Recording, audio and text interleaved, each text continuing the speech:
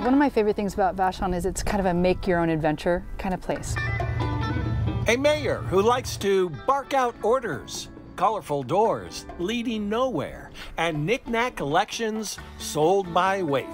Tara Morgan, a barber who makes house calls on the island, is taking me on what she calls the Vashon Unexpected tour. This is a tour of things that I've discovered and things that are sort of unexpected. Our first stop is the country store and farm. For nearly 60 years, they've been selling homemade honey, toys, and clothes. We really try and carry a good brand, but also something that's kind of fun. Tara sizes me up for a so-called Vashon Tuxedo. Oh, you look super snappy. I like it with the plaid. Apparently, you need Blundstone boots for the whole look. I did not know that this farm was back here until like 6 months ago. Back behind the store, Adria McGrath cultivates an organic farm where she grows pumpkins and Instagram-worthy bean teepees.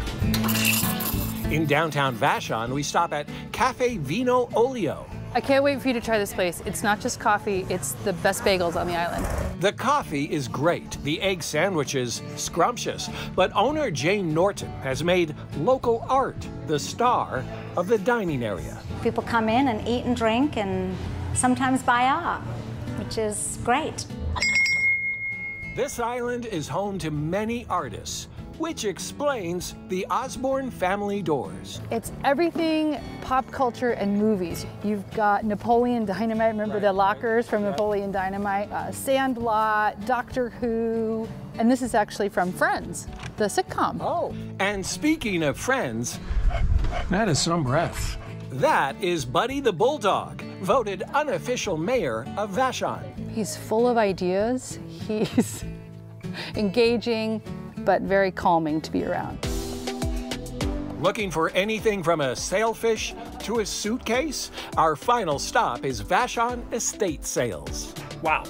Yeah, you've basically hit the jackpot here. But the true treasure is in a side room called the Artist Apothecary. The artist being Mike Urban, who owns the place.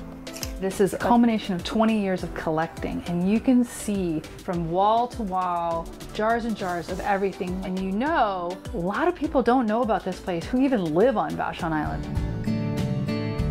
Most people love the familiarity of the place they call home.